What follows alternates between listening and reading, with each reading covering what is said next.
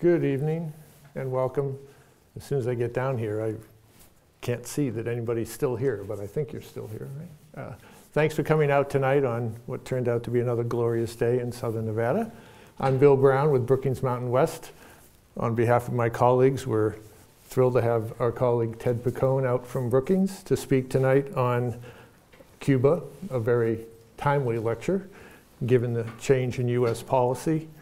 I don't know if it's changed in the last hour or not, but we'll find out. We are proud to put on this lecture series with our colleagues here in Greenspun College, including the staff who are helping us by recording the event tonight. I will just give you a little background on Ted. He's a senior fellow at Brookings and involved in the project on international order and strategy and the Latin American Initiative in Foreign Policy. His research focuses on global democracy and human rights policy. He's also the author of this book, 5 Rising Democracies and the Fate of International Liberal Order. You cannot have my copy, but for those of us in the university community, it's available through the university library, but I encourage you, at no urging from the author, to get on Amazon and grab your own copy. Ted received his law degree from Columbia University and his undergraduate degree from the University of Pennsylvania. And he, as I mentioned from his background, has researched, studied, traveled, and can give us a unique perspective on this important foreign policy topic. Ted, the stage is yours. Good evening, everyone, and thank you, Bill, for that introduction. And I also want to thank Caitlin Saladino from the Brookings Mountain West team that have really made me feel very much at home here in Las Vegas. I'm a newcomer. It's my first time here, and I'm discovering that we in Washington aren't the only ones living in a bubble. I'm also learning how to properly say Nevada. No, I still don't get it right. So I have to work on that. So the title for tonight's lecture is Cuba and the United States as engaging our adversaries' work. Let me ask, first of all, has anyone here been to Cuba? 2 hands. Wow. 3, 4. Okay. Does anyone here want to go to Cuba? All right. That's a good response. Well, you know, as American citizens, there are restrictions on your ability to travel to Cuba. You may not go as tourists to Cuba. It's against U.S. law. But I will get into some of that situation. It's the only country in the world that we treat like that, and it's quite unique. So I'm going to get into some of these issues, but particularly I want to get into how we got to that position. Like, why do we have this very restrictive, punitive embargo on this small island off of our coast? And what effect this new process of normalization may have on not only on the United States, but on the current and future of Cuba. Let me also say that, as you know from the experience, I'm sure, with Brookings Mountain West, that Brookings is an independent institution. We're nonpartisan, and we don't take institutional positions on anything. So it's really up to the individual scholars to do their research and speak not on behalf of the institution, but from our platform. And so I should say, full disclosure, that I'm not a neutral observer on how this policy has changed. Although for most of my career working on Latin America, both in and outside of government, I really avoided working on Cuba. I really saw it as a dead-end street, very political, poisonous really for many people who've worked on it. But after I got to Brookings and there was already a Cuba project underway and the folks running it were recruited to go into government, they asked me to take it over. And I decided, well, maybe it was time for me to learn a little bit more about Cuba. And so I began studying it and visiting the country and talking to people in Cuba and around Washington and around the country. And after really thinking hard about it, I did come to the conclusion about 4 years ago that President Obama should make a big bet on opening relations with Cuba. And I wrote quite a bit about that.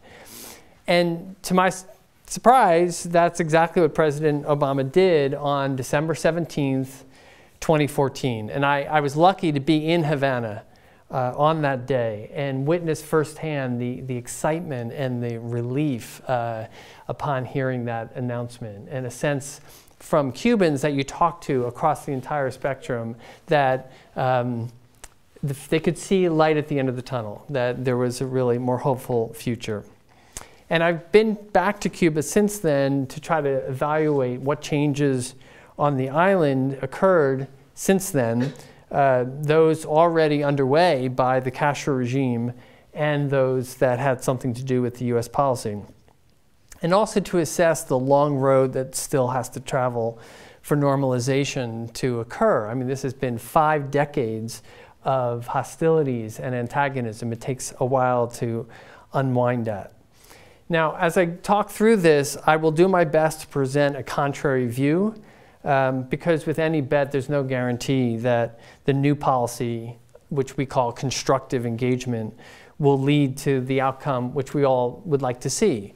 That outcome would be a secure, stable, prosperous, and free Cuba, anchored in our increasingly democratic hemisphere. So let's begin with the state of US policy toward Cuba before December 17th, when this big announcement was made. And that will also, I think, help illuminate the arguments for and against maintaining the old policy of hostility toward the island. There's so much packed into US-Cuba history. It's impossible to get through it all. I'm just going to mention a very few highlights for those of you who may not know all the history.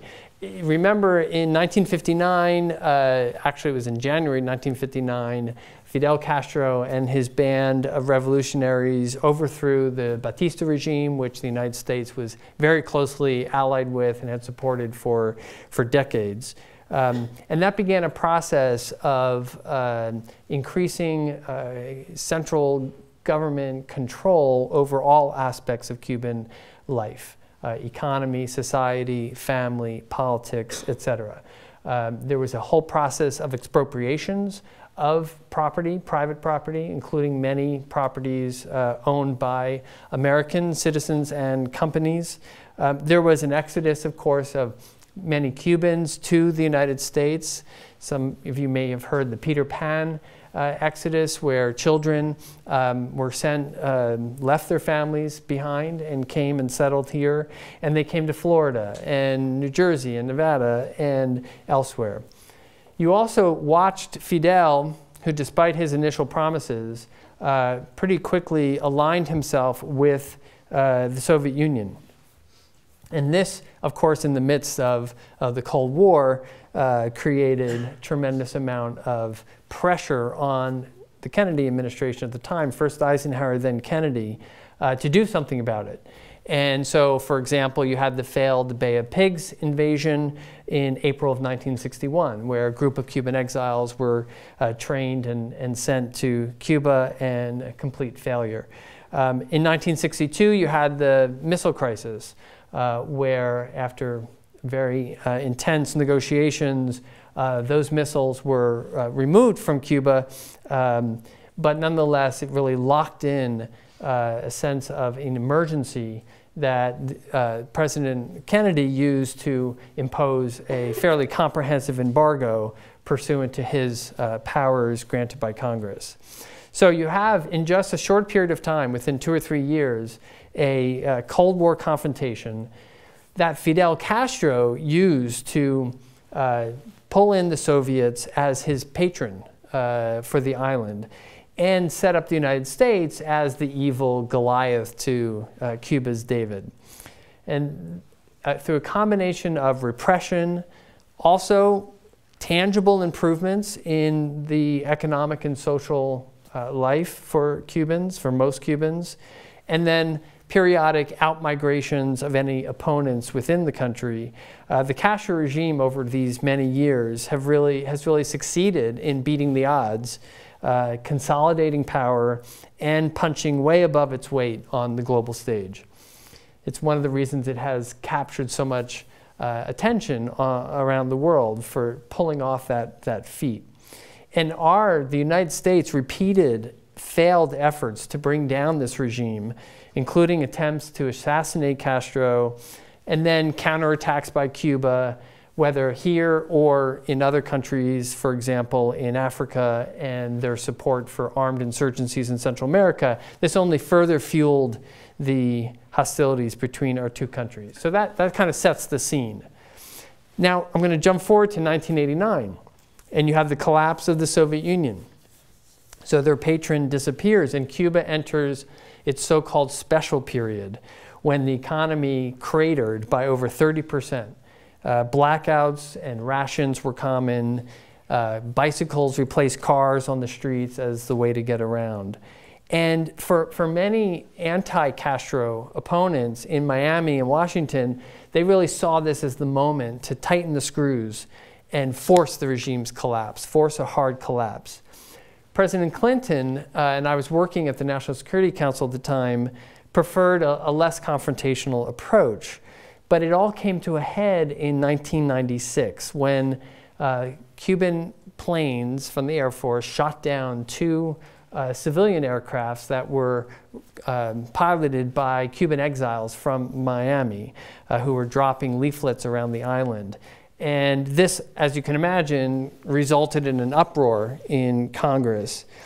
And Clinton felt he had no choice but to sign into law the Helms-Burton Act, which codified the existing comprehensive embargo against Cuba. So instead of it just being a matter of executive authority, it became a matter of law written by Congress. And this law conditioned its lifting on several things: the establishment of a democratic government, free and fair elections, full respect for human rights, departure of the Castros, return of all the properties that were expropriated, or some kind of resolution of those claims. And it narrowed the president's authority to take action to relax it in the future. So now, moving ahead to the President George W. Bush, another effort was made to try to force the regime's collapse. And a whole commission was set up to draw up plans to be able to kind of rush in advisors and money and technical assistance from the United States once the Cuban people rose up against the Castros. Congress, to kind of try to seed that appropriated new money for what are called democracy assistance programs, which now, to this day, every year, it's now up about $20 million. So that accumulates over a period of time. It's frankly, you talk to folks in the U.S. government, they're like, we don't know how to spend all this money, and it hasn't really had much of an impact, as you can see. We also spend more money on programs called Radio and TV Marti, which broadcasts news on the island, which is otherwise a very censored media environment, although I'll say more about some of the changes. Now, in 2001, given the complaints about the humanitarian harm associated with the embargo, some changes were made for agriculture and medicine in particular, some telecommunications equipment as well. So this was a provision that Congress passed to allow at least some goods to be exported to Cuba. Now, one other really important thing happened during this period, which was the election of Hugo Chavez in Venezuela. And the Bolivarian revolutionary government in Venezuela gave Cuba a critical lifeline in terms of oil and gas subsidies, partly in exchange for medical and educational and security services from Cuba. This has become the #1 source of foreign revenue for the Cuban regime, is the export of services, not just to Venezuela, all over the world, in Brazil, in the Middle East, and Africa. So that turned out to be a nice deal for the Cuban government. And throughout the 2000s, particularly when oil prices were so high, it allowed them not only to receive this cheap oil, but excess supplies that they could then turn around and re-export onto the global market. So they had a source of hard capital. So here we are, say, in around 2006, and it's clear that all of the efforts of our government and others who opposed to Cuba's system had made to try to force the collapse of the Castro regime had failed. And now, around that same time, Fidel Castro's health started to decline. So in 2008, you saw the formal transition from Fidel to his younger brother, Raul, who's now 85. And that formally occurred in 2008. So a smooth, kind of uncontested transition from one Castro to the other. So the Castro family is still in power. You have one party, the Communist Party, in control of the economy. And the US is completely isolated internationally with its punitive embargo. Now, let's talk a bit about Raul Castro. Raul Castro is not Fidel Castro. He's more of an institutional builder. He comes from the armed forces, where he was Minister of Defense for many years, and more pragmatic. And he began a series of reforms, what they called updating the socialist model, which had certain features. One was to gradually reduce the size of the state in the economy, encourage private sector, small enterprises and cooperatives, allow Cubans to buy and sell property, to own cell phones, and since 2013, allow Cubans to travel more freely off the island and then return, which used to be very restricted. So these were all important steps in gradually granting Cuban people more independence from the state. So these trends are beginning to take hold. Around this time, a little-known senator from Illinois goes to Miami and says, if I'm elected president, I will try a different approach towards Cuba. I will try to directly engage with our adversary while also supporting the Cuban people and this kind of beginning of a rapprochement between the diaspora communities in the United States and Cubans on the island. So as soon as Obama got elected, with, by the way, winning Florida, he adopted some measures that he could take under his authority to facilitate travel, trade, and people-to-people exchanges, mostly for Cuban Americans. I mean, the initial set of these measures were designed to stimulate more exchange between Cubans on and off the island. But the Raul Castro government was somewhat suspicious about all of this. And in 2010, they arrested a USAID contractor who was on the island using this democracy assistance money I mentioned to help hook up satellite telecommunications equipment, particularly for the Jewish community on the island. The Cubans arrested him, said this is a violation of our law, and threw him into jail for 5 years. And this was a real chilling effect on any promise that Obama had made to try to find some way of engaging with Cuba. It really stopped the whole process in its tracks. Obama gets reelected in 2012, and there's another effort to try to break the logjam and negotiate some kind of deal. And so a series of secret meetings were held and really cleared the deck of the most controversial cases. You had an exchange of American and Cuban spies. And yet we were all really taken by surprise by the drama of what happened on December 17th. In Cuba, the joke went something like this. In the old days when Fidel and Che Guevara were sitting around smoking cigars, Fidel remarked that it would take an Argentine pope and a black president in the White House to get the job done.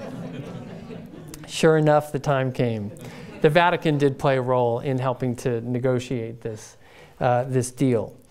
So the big bet was made, and President Obama said we're going to have diplomatic relations with Cuba. And so I want to quickly review what the key elements were of that. And of course, I also want to reflect the Cuban point of view because they've got a lot more at stake in this relationship. I mean, for them, it's an existential question. For us, it's one country among many. It doesn't have, it's not as our own military officials have told Congress, Cuba does not pose a national security threat to the United States, or no longer does. So let's keep in mind that the Castro government, in negotiating with the United States, is not a defeated regime. You know, they're still in power, and they're prepared to defend their revolution, while, yes, also updating it to ensure continuity. But they haven't given up on the project. It's also worth noting that within Cuba, people from different walks of life and different political views, there's a lot of consensus that they do want to protect the economic and social gains of the revolution. And that's an important feature of the Cuban system. But there's also a lot of frustration and anger and impatience about the pace of change. And you see that, of course, reflected in the very high migration numbers, people leaving the island. The island is also vulnerable to the unreliability and now significant decline of support from Venezuela. So oil prices are way down, the Venezuelan economy is tanking, and they have cut their oil subsidies about in half. And just to mention a few other challenges, where are they going to get their oil and gas from? They tried to do a lot of off-sea drilling offshore, and that has come up empty. They don't have the ability to re-export the oil at high prices. They have a significant brain drain, both on and off the island. So, you know, Cuba is quite proud of the fact that it has developed a professional medical and education sector, including in the pharmaceutical sector. But a lot of those folks get paid at wages that, you know, you just cannot live on. If you think the average worker who works for the state in Cuba, which is the majority of Cubans, get paid on average about $30 a month. Now, there are rations that they receive in terms of food. There's free education, free health care, et cetera. Transportation is relatively cheap, although it's getting more expensive. Food is getting more expensive. So a lot of the professionals are leaving their jobs as engineers and technicians and et cetera, and going to work in the tourism industry, where they can make 5, 10, 30 times more money.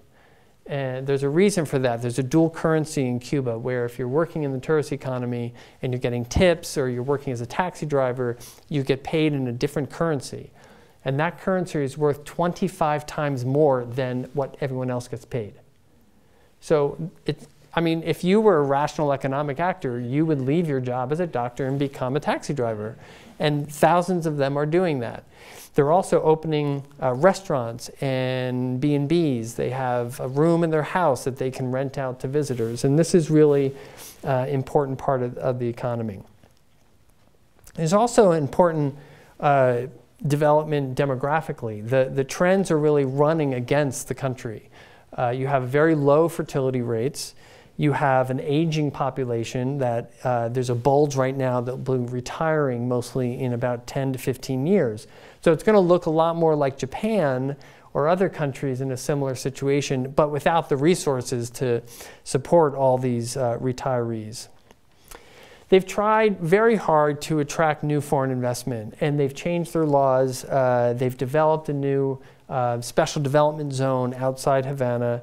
And they're trying to pull in new companies to help with everything from renewable energy, light industry, pharmaceuticals, but it's working very slowly, way behind expectations.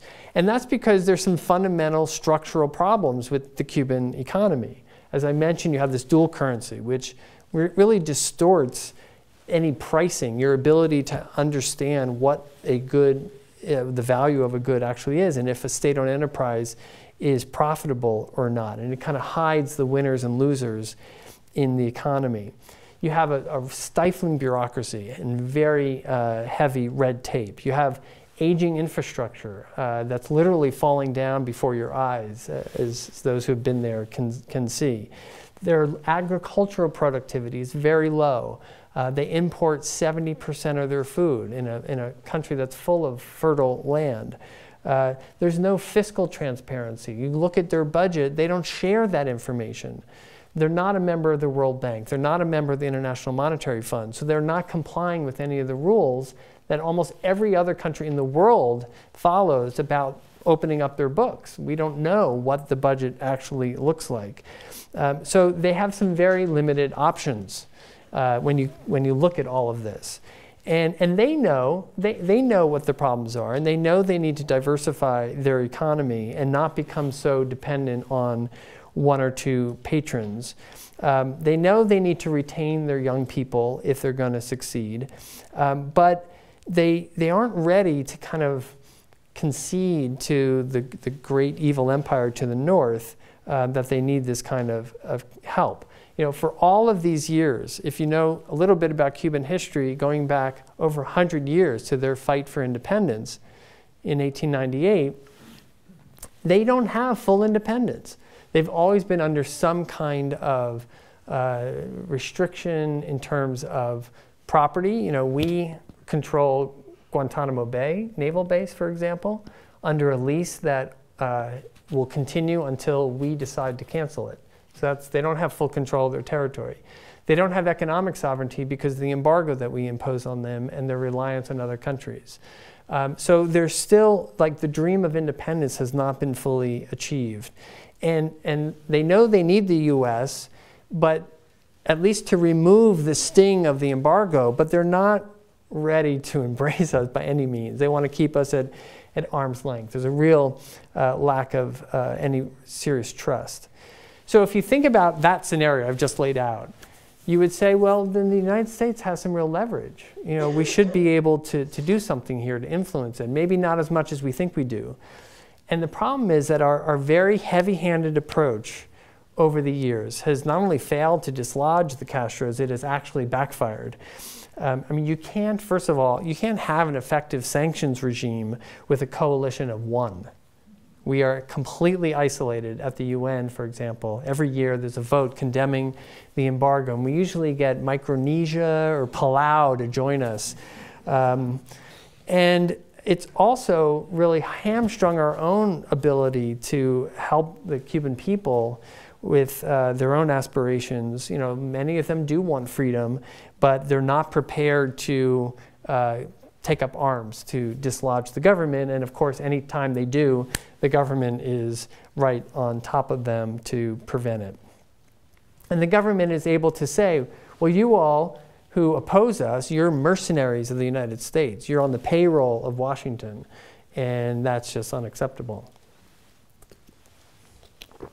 And this continues to be a running theme of what happens in Cuba. So even when you try to bring in international actors, we had an incident recently where a leading human rights activist who had been killed in a car accident under suspicious circumstances some years ago, his family wanted to give a human rights award in his honor. And they invited the Secretary General of the Organization of American States, which is a diplomatic body in Washington, and a former president of Chile to give this award to. And the government of Cuba refused to let them into the country. And said this was just a plot by the United States to force the regime to fall.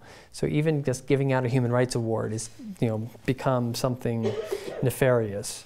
Now, you also I mentioned how a coalition of one, in terms of how the Obama White House was seeing its policy toward Latin America in general, it really came to the conclusion that the Cuba problem was interfering with their ability to have a normal relationship with the region. And the region was quite good in organizing with Cuba to say, we're not going to come to your Summit of the Americas in Panama unless Cuba is invited, which they did finally break that knot because of the December announcement. All right, so let me switch now to consider some of the changes underway as a result of the new policy of normalization. And I would say the verdict is still out. It's still early days after 5 decades of isolation. But you can point to a few things. One is immediately you had the release of 53 political prisoners and of, as I mentioned, the exchange of captives. After years of virtually no engagement or cooperation, we now have several bilateral cooperation agreements, our dialogues underway, including on difficult issues like human rights and property claims.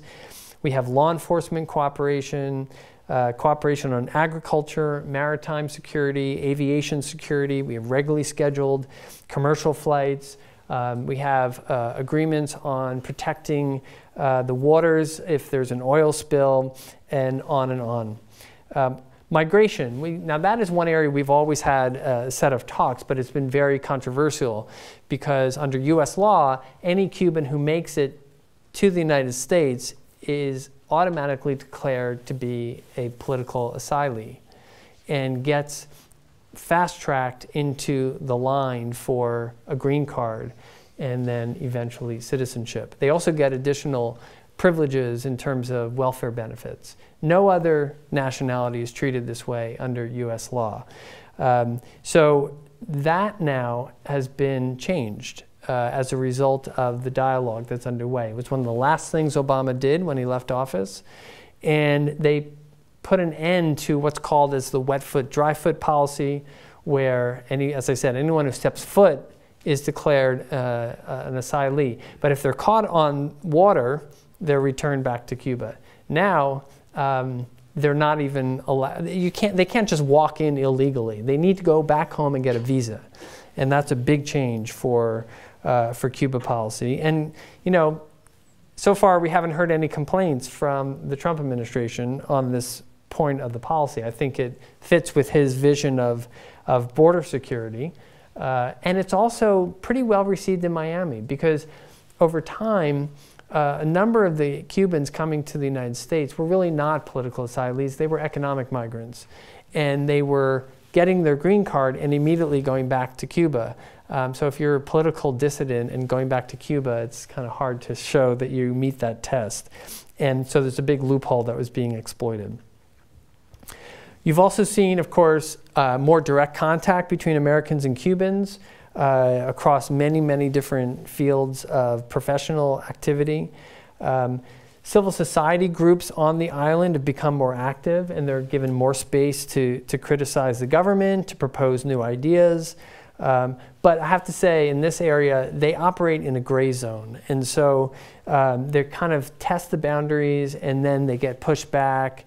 And it's not really clear how much influence that they have. For artists, for religious groups, there's a lot more freedom, and they are kind of taking advantage of this new space for dialogue that the U.S. policy is supporting. I think the most important factor is the emerging private sector, because all these Americans who are now coming to see the island for the first time are spending a lot of their money at these private B&Bs and restaurants and on taxi drivers. And this is really giving families new sources of capital, either to reinvest in their own businesses or to just even get by from a day-to-day basis. So that to me would be one of the most tangible benefits of the policy so far. You also, now that Cuba's open to foreign investment, they're hearing from all these foreign investors for the first time, not just Americans, yeah, we're happy to do business here, but you need to change your rules. I mean, you need to get with the 21st century. You need to be more transparent. You need to show us how you're going to comply with the rule of law. Are there fair arbitration systems, et cetera? So they're kind of hearing that, not just from the Americans, but from many others on what they need to do at home. You should also keep in mind that the popular support, both in Cuba and in the United States for this policy is very high, in the 60s and 70% range. And not only for normalization, but it's very high for lifting the embargo as well. And this support includes high majorities in Florida, among Hispanics, and even within the Cuban American community. In my view, if you look at what happened in November, there's a myth circulating that Trump won Florida because at the last minute he went to Miami and he met with the Bay of Pigs veterans and said, I will reverse Obama's policy and we will bring down the Castros. And to great applause. But in fact, if you look at the way he won Florida, it was because of an overvote of rural and ex-urban residents of North and Central Florida, which came out in big new numbers for Trump. And Trump actually did no better than Romney among Cuban Americans. And Hillary Clinton won Miami-Dade County, where most Cuban Americans live. But nonetheless, there's a sense I've heard from those in the White House who think Trump owes the hardliners for their coming out to vote for him. And he's already put a lot of their people in different positions, at least on the transition teams. We haven't yet seen if they'll get further in line. Another development is that there's this bipartisan coalition forming in the House and the Senate in favor of relaxing or lifting the embargo. So you have farm state Republicans from Kansas and Minnesota and Arkansas and Louisiana who are going to travel to Cuba and say, why can't we export more food to Cuba? The answer is because U.S. law prohibits the ability of extending private credit to the Cubans. So the Cubans have to pay in advance for any food deliveries. And the Cubans say, well, I can get the same food from Argentina or Brazil or Mexico on credit. And so I'm going to go buy it there. So food exports from U.S. to Cuba keep declining because we're at a competitive disadvantage that we have created for ourselves. And the farm states don't like that very much. So how am I doing on time? I will try to give you a little bit of the other side of the coin, right? So let's go back to some basic facts. The Castros and their cronies are still in power. And they're establishing a transition process where they will likely retain control of the state and key strategic sectors of the economy for the long term. And this includes elements of the military, which have their own military-controlled companies in different parts of the government. So this means that every time a U.S. traveler goes, or any traveler goes to Cuba, a portion of those proceeds are taxed and do go to this, illegitimate, repressive regime. And this is one of the arguments that you hear a lot. Other people say, look, the economic reform program that the Cubans are doing is a fraud. It's too slow.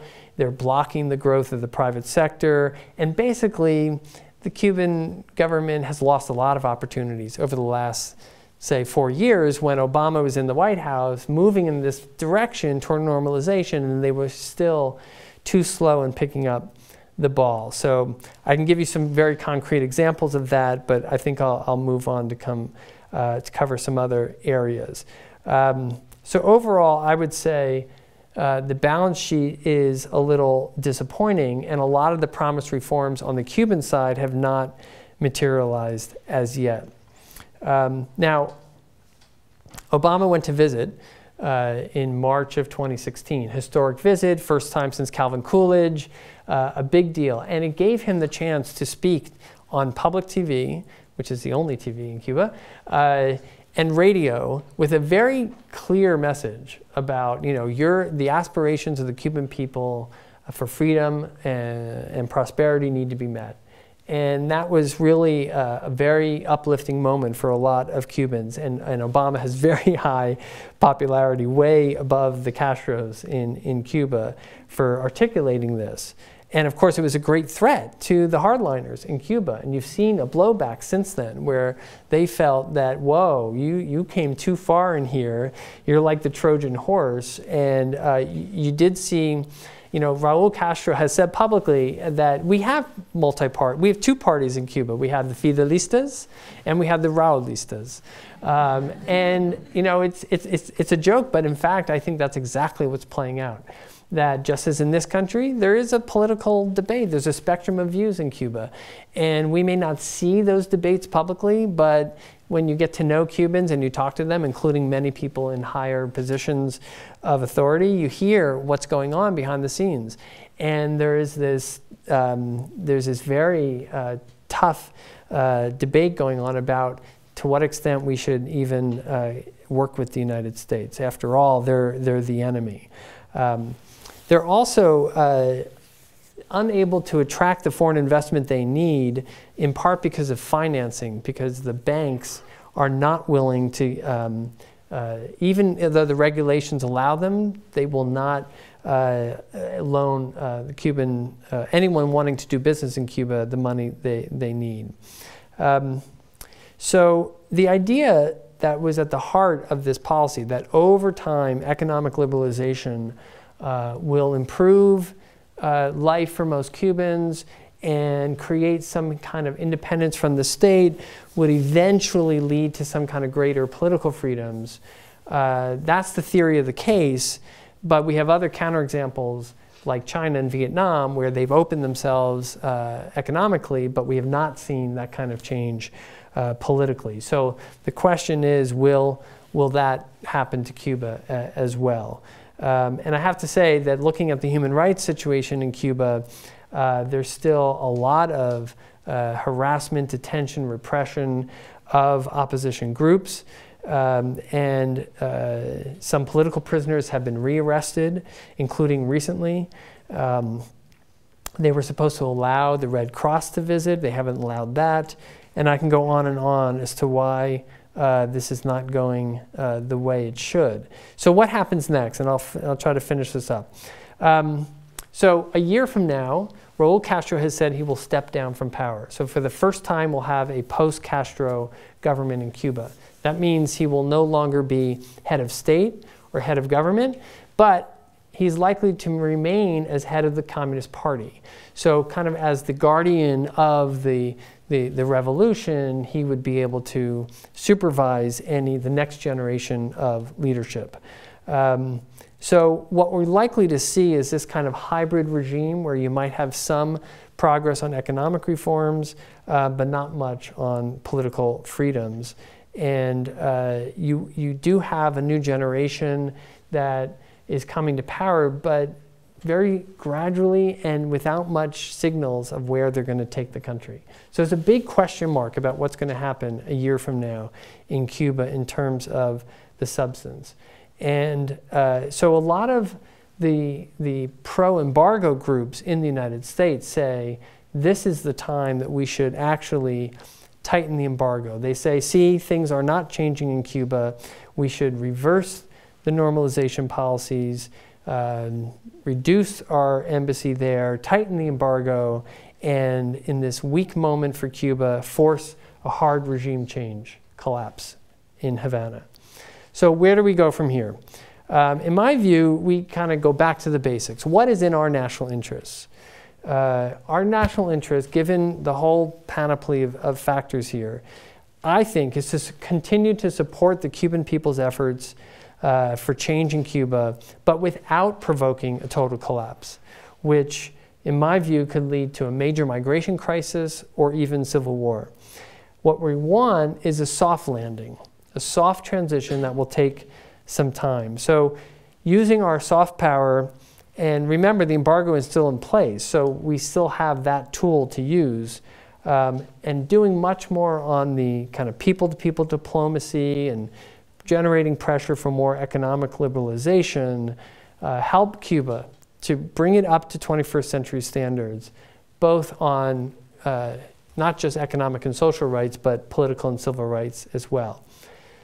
That's the idea, but it will take a lot of time, and it requires strategic patience, and it requires allies to join us in this effort, so it's not just the United States. We need to work overtly, not covertly, within this environment, and if the time is right, we should, if the conditions are right, go ahead and lift or at least modify the embargo so it doesn't punish all of Cuban society. And that way I think it will position the United States as an agent of positive change rather than punishing the Cuban people for the sins of its leaders. I'll stop there.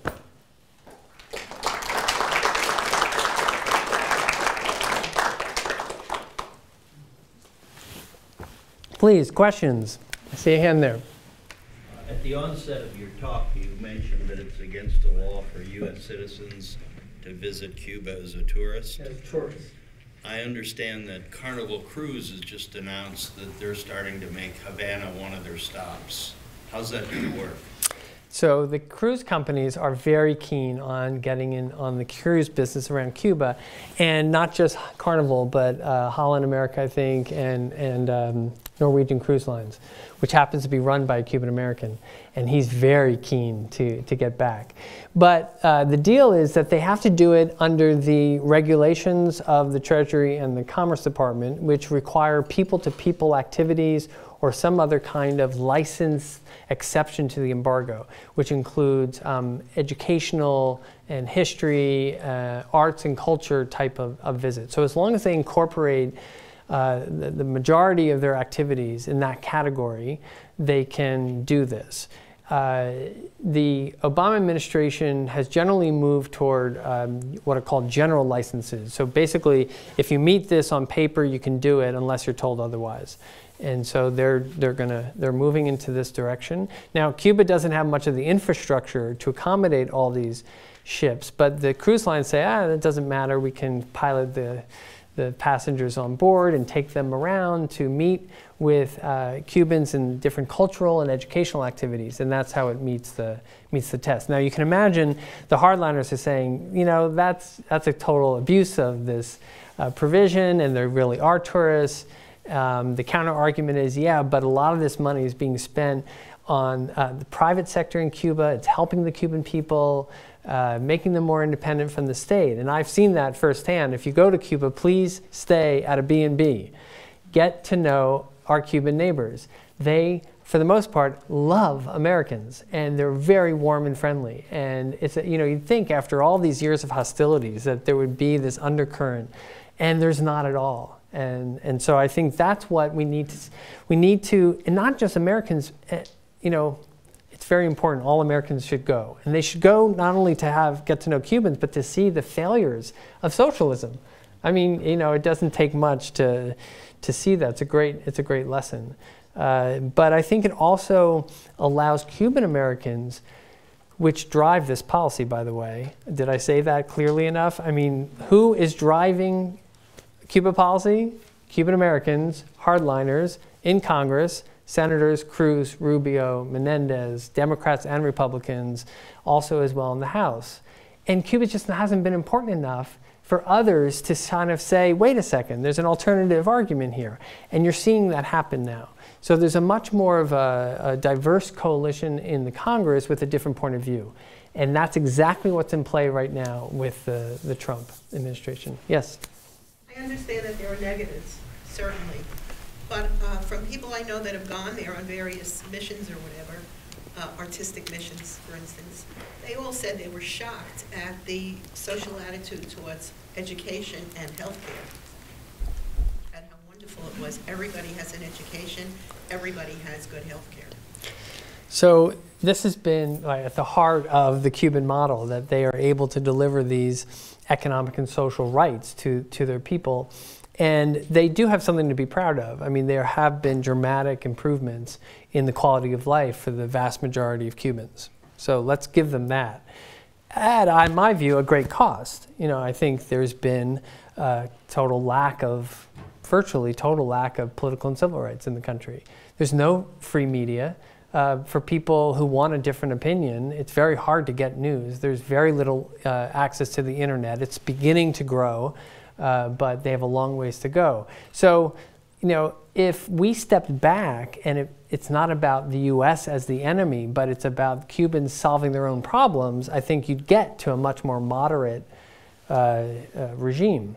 But that we haven't given them the space to do that. I would also add that because of the economic difficulties, the quality of healthcare and education, from what I'm hearing, is going down. And partly that's also because they have to export more and more doctors and teachers to other countries to get revenue to sustain the economy. So there is definitely some tension going on. And as more and more people retire and receive, like I said, $30 a month, it's about $8 or $10 for retirees, you can't survive. And so the flow of remittances from Cuban diaspora is critical lifeline for most Cubans. Not most. I mean, it actually falls along different social and racial lines, but it is very important. Yeah. Yes, well, you did allude briefly to our new president, but what about Tsar Vlad? I mean, Putin. And where has the Russian Cuban. I guess I hear a few things, but it's kind of overt. Yeah, no, I didn't really get into that, but there's certainly a story to tell. There's a very good relationship between Cuba and Russia, nothing like what it was before. And when the Russians pulled out, ever since they've been very cautious about, we're not going to start writing you a blank check. But recently, they have begun stepping up their assistance. They forgave over $3 billion of debt that the Cubans owed the Russians. And in exchange, they were given favorable conditions for investing in Cuba. Now, I haven't seen much materialize on that front, but that is something to watch. There's also fear that the Russians could reopen what's called the Lourdes signal intelligence operation, which is a listening station that the Russian Soviets used against us, which has been mothballed, but that could really, not something we would welcome. So there's that factor as well. And I think Putin also enjoys just kind of symbolically, at least, hitting the wasp nest. Now, there's another actor that's very important that I haven't mentioned, which is China. China, of course, as you know, has become a very important economic actor throughout Latin America, and that includes Cuba. Cuba, largely for ideological reasons, has become an interesting target for them. And we'll see how far it develops. I think the more we put pressure on China in the South China Sea, in their neighborhood, the more you might see Chinese activism in our neighborhood. And don't be surprised if there's a little bit of tit for tat in that area as well. Other questions? Yeah. I wonder if you're not overstating the impact of the sanctions.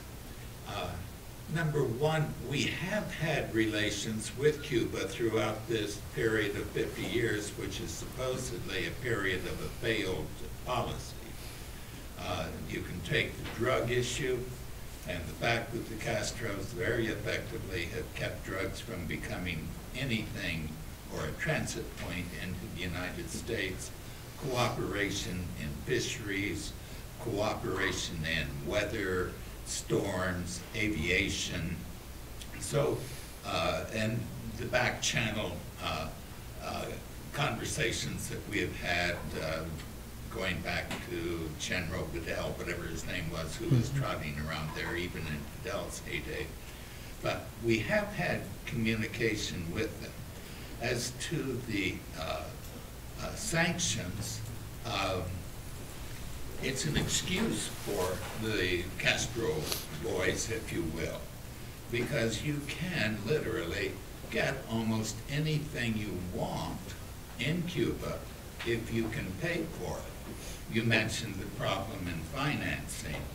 Well, yes, the U.S. financial institutions are limited, obviously, by OPEC and a series of rules.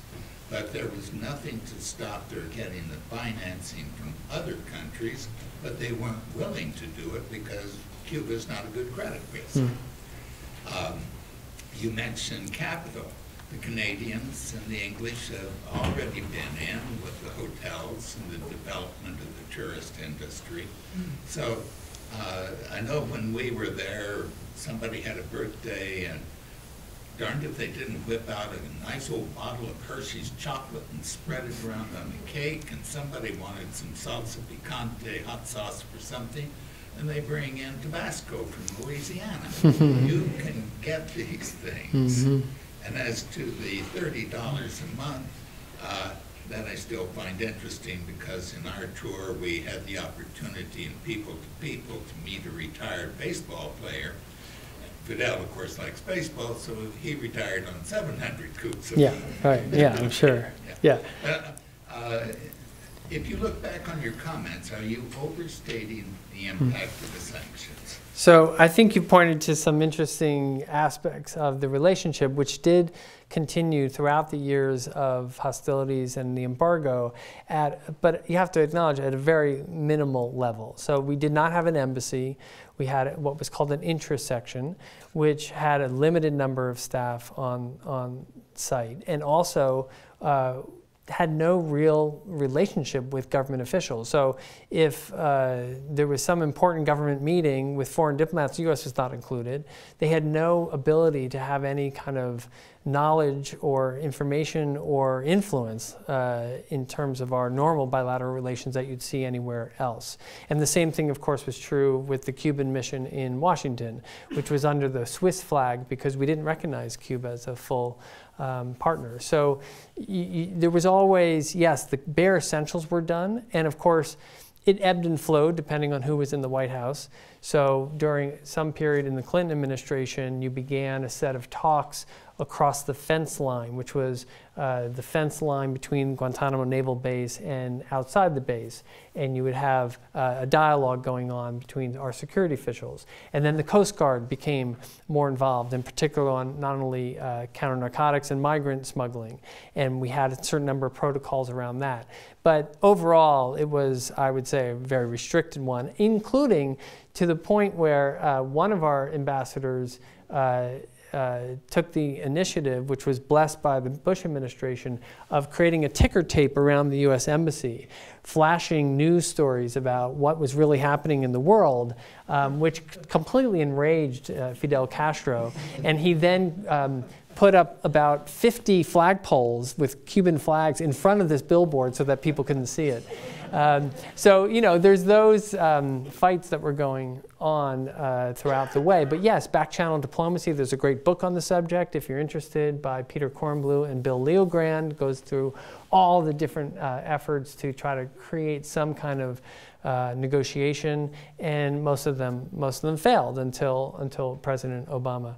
On terms of their access to financing and goods, I think what we've seen in the last period is, even under the Obama administration, the Treasury Department, OFAC, the Foreign Assets Control Office, imposed very high penalties on a number of not only U.S. but international banks, particularly in Europe. And I'm talking billions of dollars for violating the sanctions policy. And that has really caused a major chilling effect in their willingness to engage. And yes, it is because they might not have good business deals, a good credit-worthy risk, but it's more than just that. And now, with the embargo loosening, there are more and more companies that do want to do deals with Cuba, and the banks are saying no. The other development is interesting, is that there's a Paris Club of creditors, and they have gotten together and renegotiated their debt with Cuba. And as a result, the Cubans are being held to a much stricter repayment schedule than they are trying very hard to adhere to. And as a result, they've entered this period of austerity in Cuba because they want to make these payments to increase their credit worthiness because they know it's a vulnerable point. And so far they are, but at some significant cost to the social safety net. Yeah. So from the Cubans' perspective, instead of being beholden to the U.S. or Russia or China or Venezuela, why not just open the books and get IMF, World Bank funding? Partly because there's this, great ideological resistance to the whole idea of caving in to the Washington consensus and neoliberal institutions. That really goes against the grain for them. And I think they would only do it as a last resort. They have begun talks with something called the Andean Development Bank, CAF in Spanish, and they have reached some kind of technical assistance agreements. But that's a development bank with not nearly as many resources as these other institutions. So it's been a just very slow going. I think they're counting on this infusion of new foreign direct investment and continued support from, even though it's minimal or has been reduced, from Venezuela, that China and Russia would help them out. Other countries like Angola, with the oil supplies, sending more doctors abroad, this kind of combination, plus all the remittances. I mean, it's almost $3 billion a year that is coming in from the Cuban diaspora. So that's real money for them. And now the tourists coming in as well, or I mean, travelers, not tourists, travelers. So we've heard something from the new president about to look at the deal and see if it's Yeah. a good deal. Do we know anything more about what that actually means, Yeah. other than just what he said? Or So maybe I'll end on this point. I see Bill coming down. So I've written an essay with my colleague about what a deal could look like. And it involves a combination of things that we've been really wanting to get, which is a resolution of the property claims, a return of fugitives who have fled to Cuba and we want back in the United States, more cooperation on the Cubans who are here illegally, criminals who we want to send back to Cuba. There are a number of kind of very practical things that we could try to reach a deal on. And you have different factions. I think there is a business-oriented faction within the Trump administration that does want to figure out a way through this. And many of them, including Trump business people themselves, have gone to Cuba looking for deals, by the way.